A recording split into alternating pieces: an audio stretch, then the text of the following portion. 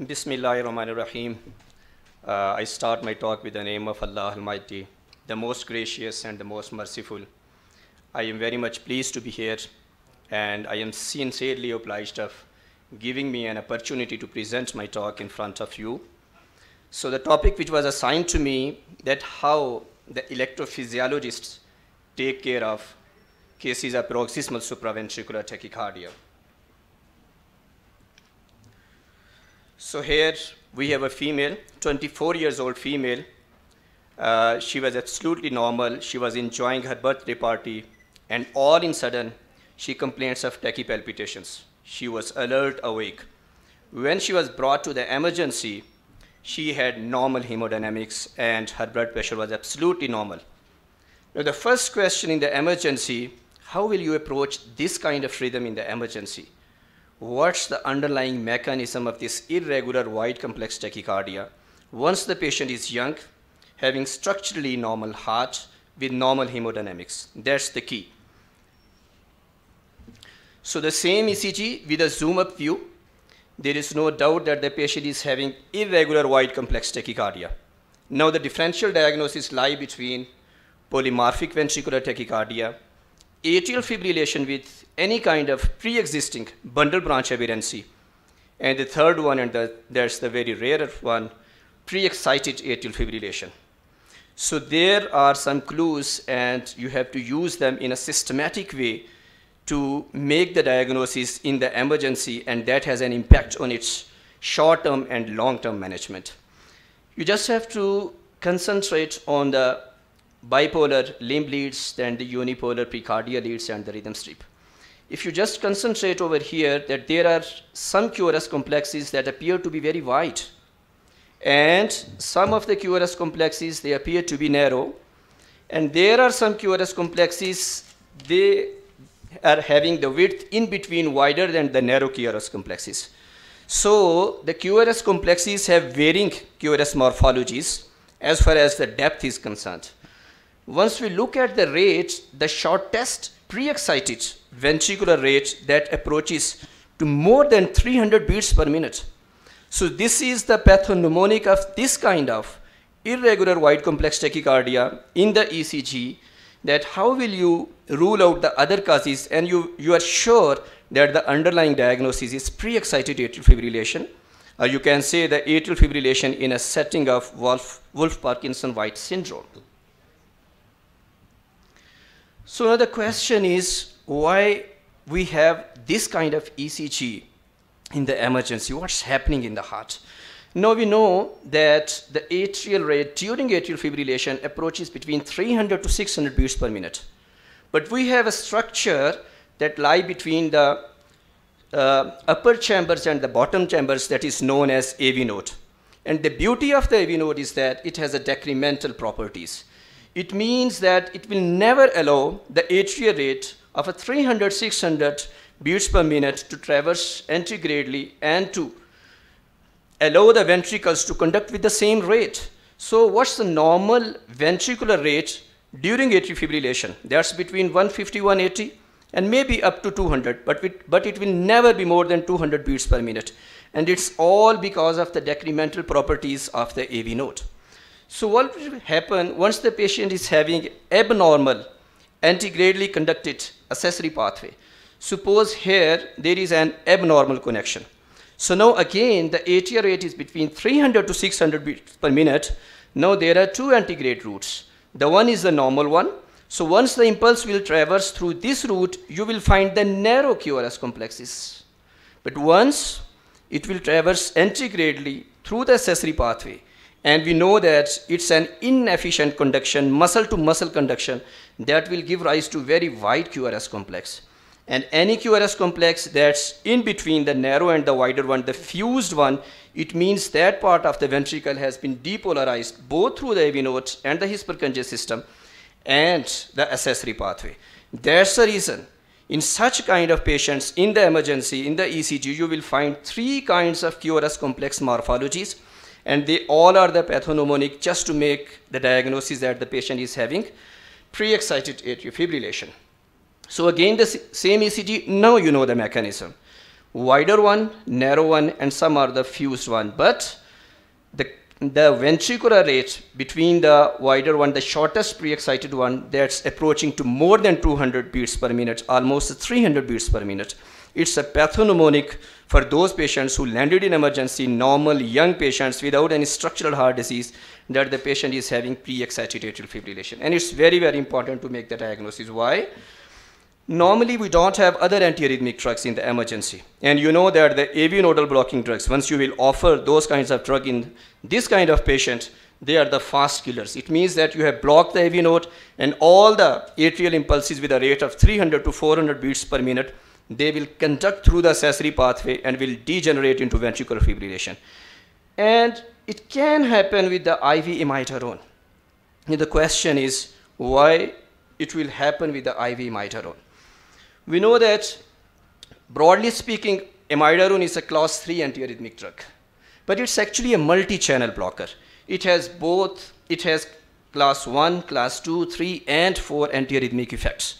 We know that the antiarrhythmic 2 effect is actually a beta blocking effect, and the 4 is the calcium channel blocking effects. And we don't know the pleomorphism and the genetic of the patients. Once this mechanism will dominate the beta blocking and the calcium channel blocking effects of imidazole, it means that you are allowing all the atrial beats to conduct antegradally through the accessory pathway, and the atrial fibrillation with a rate of 300 to 600 beats per minute. Now the ventricles are contracting with the same rates, and that's the rate of ventricular fibrillation. So that's the reason it's a class 3 recommendation just to give imidazole in a patient who's having pre-excited atrial fibrillation in the emergency because of this effect. So it's the second case. Sometimes at a broader look, once you will look this kind of a case, it's very, very hard to say this is a case of pre-excited atrial fibrillation. You may be trapped by these narrow beats just to say, okay, it's a monomorphic VT with a capture beat. No, you just have to look all these ECGs in a very, very close fashion. And here you can clearly appreciate that here, you can clearly appreciate the irregularity as far as the RR interval is concerned. And you just look at the ventricular rate, that's more than 300 beats per minute. So it's very, very important to know what's the underlying mechanism apart from where the accessory pathway is and what's the ultimate solution of this. So what's the concept of delta wave and the pre-excitation? We know pre-excitation is the propagation of depolarization wavefront that occurs more quickly. Accessory pathways are very happy to conduct all the impulses. They have all a null principle. Due to the presence of accessory conductive pathway that bypasses the normal conduction system. And it's the classical representation of a initial slur that is known as delta wave, because this part of the ventricular is depolarized through the accessory pathway, not by the normal conduction system. So classically you will find short PR interval, delta wave, prolonged QRS interval of more than 120 milliseconds. Now the question is, why these patients are having atrial fibrillation? As Dr. Zahoor was mentioning, it's entirely different from the mechanism of the adult atrial fibrillation, where we have heterogeneous atrial fibrotic tissue in the presence of reentrant drivers, rotors, multiple wavelengths, and repetitive atrial firing pulmonary vein triggers. But these patients are normal. They are having normal, structurally normal heart. So there are two mechanisms which were proposed to cause AF in WPW. One is related to accessory pathway, that is known as accessory pathway dependent. And the other one is intrinsic atrial vulnerability. We know that it's actually an embryological fault in the formation of AV valve ring. That's the reason any tissue that's close to the accessory pathway, that's abnormal. And there is dispersion in the effective refractory period. And in some patients, it has been found that the increased intra and intra-atrial conduction delay led to atrial fibrillation in these patients. Now, how will you treat this case in emergency? Pre-excited atrial fibrillation, and it's true for all the patients who present with tachyarrhythmias. If they are hemodynamically unstable, you will directly go for sedation and a synchronized cardioversion. That's not particular to pre-excited atrial fibrillation. That's true for all kinds of PSV, tachycardia, and all ventricular tachycardia and pre-excited atrial fibrillation. But once the patient is hemodynamically stable, as our patient, okay? So now you have the IV ibutalide and a procainamide. Unfortunately, we don't have these antiarrhythmic drugs in our setup. And the other one, that's a 2B recommendation, you can offer flecainide and propafenone. But if they are ineffective, you will go for synchronized cardioversion. But the question is, what will the solution for our patient that's hemodynamically stable? I mean, and we don't have all these kinds of antiarrhythmic drugs in our emergency. You just have to counsel the patient, go for sedation and synchronized cardioversion. That's the only ultimate solution for such kind of patients in emergency, rather than to put them in the IV imidazole and just to wait whether these patients will improve or they will degenerate into ventricular fibrillation. So what are the other kinds of tachyarrhythmias? They are associated with Wolff-Parkinson-White syndrome. The one is ORT, orthotropic reciprocating tachycardia. If the antegrade limb is using the normal AV node and the hypercongested system and the retrograde is the accessory pathway, then the term is known as atrioventricular reentrant tachycardia. Sometimes you will not find an evidence of the pre-excitation on the ECG, and the term is used as concealed accessory pathway mediated ORT. And if the antegrade limb is used by antegradely conducting accessory pathway and the retrograde by the normal conduction system or another pathway, in that situation you will find the wider QRS complex tachycardia in the emergency, and that will be monomorphic. And the term is used as atrioventricular reentrant tachycardia antitromic. So this is the ECG, narrow complex, regular tachycardia. You can clearly appreciate the P waves. That's known as long RP tachycardia, and the patient was found to be having left free wall accessory pathway mediated ORT. And this is the ECG of a patient who is using accessory pathway in an antegrade fashion. That's the left free wall. That's the reason you will find a classical atypical right bundle branch morphology. Wide complex tachycardia with a positive concordance because the accessory pathway lies at the base and the axis will be inferior, right bundle with inferior axis. These are the three kinds of arrhythmias which are associated with accessory pathway. The most dangerous one is pre-excited atrial fibrillation. The others one are ORT and ART. So this is very, very important. Once we will take these patients in the emergency, we will just measure the pre-excited atrial fibrillation. What's the pre-excited RR interval? Because it means that the accessory pathway is having robust conduction, and that's an independent predictor of sudden cardiac death, especially in a patient who is having Wolff-Parkinson-White syndrome on the ECG. And there are many papers, reports, and literature. They are comparing the ECG proven pre-excited shortest RR interval with the ECG. Which is my last slide. I know Dr. Amir is coming just to tell me that the time is over.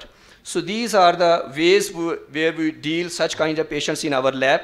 This is actually the transseptal catheterization antegrade route, just to deal these kinds of left free wall mediated accessory pathway through the transseptal. This is the SRO sheath, and this is the ablation catheter, which was positioned close to the left mitral annulus at 3 o'clock. And there are various maneuvers in the EP lab just to know where the pathway is, and just within 1 to 2 minutes you will get rid of, and you will lead to permanent destruction of the accessory pathway through radiofrequency energy. And this is another retroaortic route just to deal these kinds of accessory pathway. And this is the latest modality which we have, that is known as 3D electroanatomical map. And it's very, very important in a way. Some patients are having Epstein's anomaly, and it's very, very hard to map the mitral as well as the tricuspid annulus in those cases. And it will precisely catch the tricuspid annulus, and you can clearly position your catheter, and it will add the stability and as well as fluoroless. It will minimize the radiation exposure, and it has a very, very high success rate, especially in those patients who are having Epstein's anomaly, structurally abnormal heart, multiple accessory pathway. And the same is true if the site of the pathway is within the CS. That's known as epicardial accessory pathway. So now in these days we have all kinds of conventional as well as the 3D guided radiofrequency ablation facilities in our setup to deal these kinds of cases. So that's my last slide. Pre-excited atrial fibrillation is the mode of sudden death in WPW, maybe the first clinical presentation. It's a class 1 indication to take these patients for the ablation. Significant decrease in AF after successful and permanent WPW ablation, and the incidence was reduced by 76 to 91%. And this is the takeaway message for all of you. Early referral of all SVT cases is important, just to get rid of this disease because it has a curative treatment. Thank you very much.